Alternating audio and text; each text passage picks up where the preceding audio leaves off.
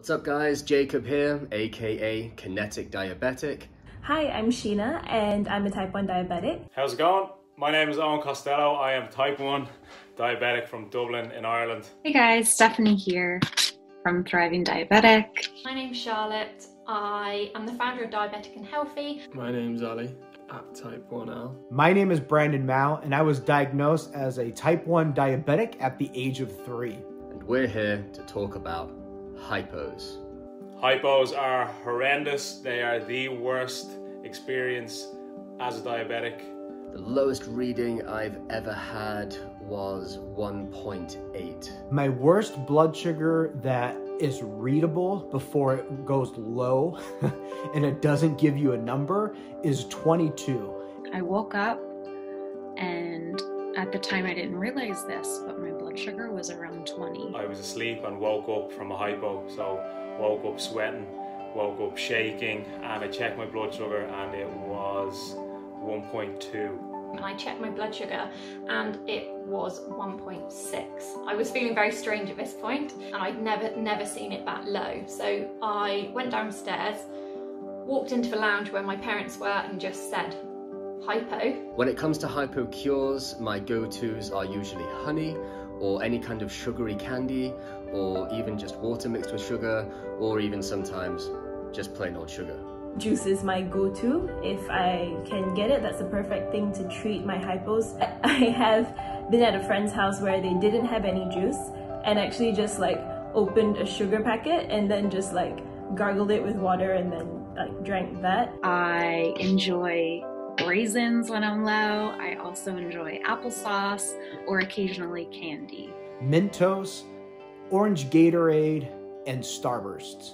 I describe a hypo as kind of like an out-of-body experience, and you get this primal hunger, which is difficult to understand until you feel it coming on, and every fiber of your being is screaming out for food. And when I woke up, I was above my body. You know, I was elsewhere.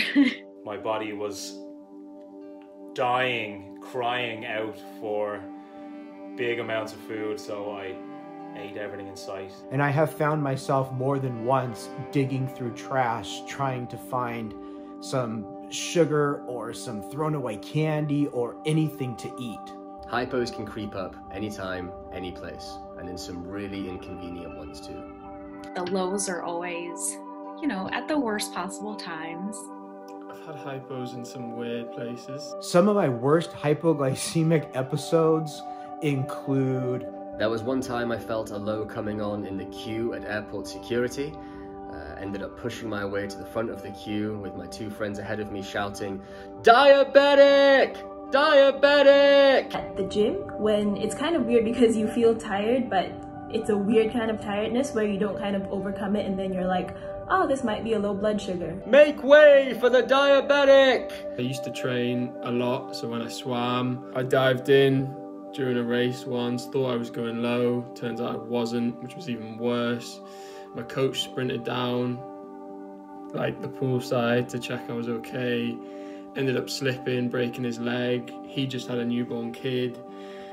All a bit of a mess, really. When I was growing up, I would go to sporting events, and as you're sitting in the stands, the cheerleaders are throwing candy out to the audience. Well, one of the times I happened to have been low and candy was flying. I couldn't reach anything. I was asking friends and people to please give me pieces of candy. They said no. I snuck underneath, down below into the dirt, and I was picking out candy that fell through, opening it up and eating it. At sleepovers, when you don't really know what's in someone's fridge and you kind of have to awkwardly ask them like, can I drink your apple juice because you just really need some sugar? So I was in bed and I was like that, shaking. I could barely move. I only had enough energy to get glucose tablets from the side of my bed. Inhaled about 10 of them, lay there hoping I wouldn't pass out. Thankfully I didn't. My blood sugar came back up slightly. On the plane, and I'm a window seat kind of person, so it's like can't really get up and go look for any juice or something, but I have to get the flight attendant quick and be like, hey, can I have some orange juice? And then they take forever and then you're just like, Well, Being sat on a plane, being sat on a train. And I was on the train, also known as the metro, and I had passed out. And I was woken up with the announcement of it being the last stop of the night, and I had been passed out for over 5 hours. I had a hypo at the start of a date. Like a date, I guess. I was pretty young. Didn't have any food on me. So sat for like an hour and a half during this film, feeling like absolute shit, not saying anything to this girl because I felt horrendous and I was just concentrating on not dying. I've gone low at movies and at concerts. In the end, I just ended up like inhaling my whole plate of pasta, and the guy was just like, wow, you must have been really hungry. And I was like, no, actually I was having a low blood sugar. I've had too many lows with friends, with groups of people, hanging out. Just luckily for me, I've ran into situations where I had friends and they're like, Brandon needs a Snickers. I have had hypo dreams, so a number of times I have in a dream been running down the aisle of a supermarket, grabbing food, chocolate, sugar, sweets, throwing it into my mouth, trying to get my blood sugar back up in the dream. And I wake up and my blood sugar is plummeted. It has happened during client presentations before, but luckily not while I was actually presenting. But you know, while the client was giving their feedback, I was sitting on the opposite side of the table and just being like, I've been found low and hypo at work and have had to been waken up too many times to count. On nights out, I get it on nights out, but that's not normally too big of a deal because you're drinking on nights out, so you just order a full sugar drink and that solves it. There was one time at university when I had a low on a night out and I was a little drunk and decided that a sugary drink at the bar just wouldn't cut it. So I took the opportunity to march back to my accommodation and demolish an entire packet of chocolate biscuits in my room. Just inconvenient times, I guess, during the night. There's tricky ones, obviously, if you're in bed with someone else. Yeah, I've gone low after sex before. Once that I kind of had it during an exam, it takes a while for your brain to kind of like get back to working normally. So especially during an exam, it can be quite inconvenient, but I hope it didn't affect my grade. Maybe I'd have gotten a better grade if I hadn't had that low blood sugar. Luckily, I've never been in serious trouble or required urgent professional medical intervention, but I know things can get that bad, and I know there is always that risk. And I then proceeded to kind of keel over onto the sofa. I didn't full on pass out, but I kind of seizured, so my mum said my eyes were rolling back in my head.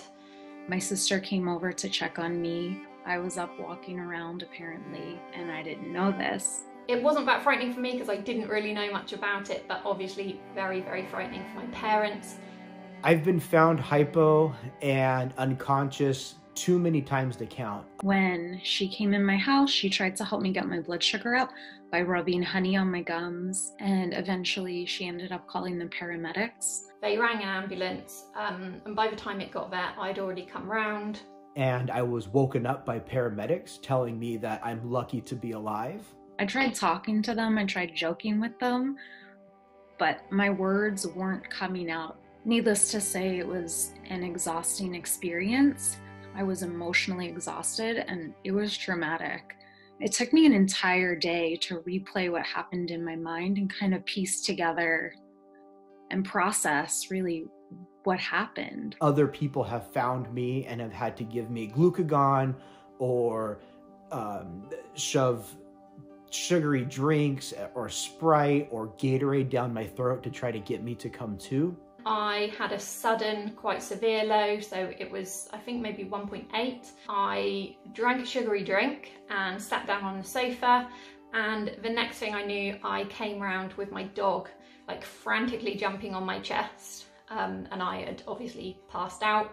It was probably due to activity or over bolusing the night before. Yeah, it was really kind of none the wiser, just had a bit of a hypo hangover, so it was feeling a bit rough. But these situations arise, don't they? It's just part of being diabetic. I'm just thankful every day to be alive.